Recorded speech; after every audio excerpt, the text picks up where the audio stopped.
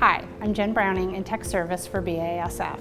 Today we're talking about mixing and making soil applications with Nemasys beneficial nematodes. You want to make your nematode applications when the light is low, so early morning and late afternoon are good times for nematode applications. The ideal greenhouse temperatures for making a nematode application are 14 to 30 Celsius or 57 to 86 Fahrenheit. There's no restricted entry interval or RAI for nematode applications, and there's also no required personal protective equipment or PPE. However, if you're mixing nematodes into water that's been treated with fertilizer or other chemicals, we recommend that you wear eye protection and also rubber gloves. Nemasys can be applied by using common application equipment, including tank sprayers, backpack sprayers, and irrigation injection system, including those that work on a boom. Whatever equipment you use, make sure your equipment has been flushed clean and is free of chemical residue.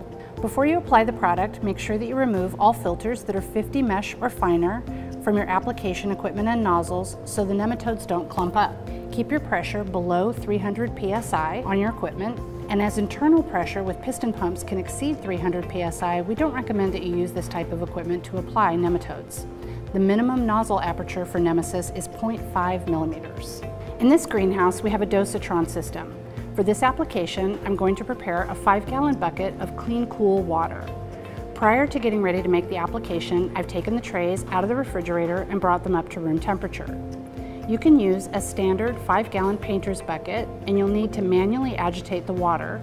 There are also buckets that are available that self-agitate and also aerate the solution. Either option works fine. Start by adding a few inches of water to the bucket and tip the entire contents of your trays into the water to make a slurry.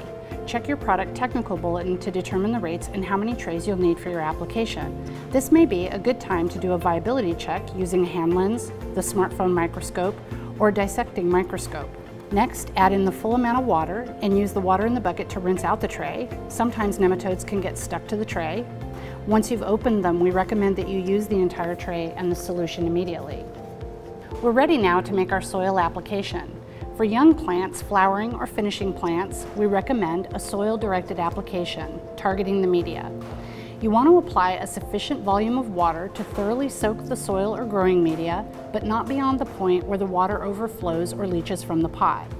For plants with larger canopies, you'd want to make sure that the solution washes off of the canopy and into the soil. Treat the entire greenhouse crop at the appropriate rate to achieve maximum effectiveness. And remember to agitate the nematode suspension during application for even dispersal of nematodes. In propagation areas, treat new plant material as it's introduced to the greenhouse. And remember that Nemasys beneficial nematodes work best when applied preventatively prior to pest populations building up. Thank you for watching this video, and be sure to check out the others in the series.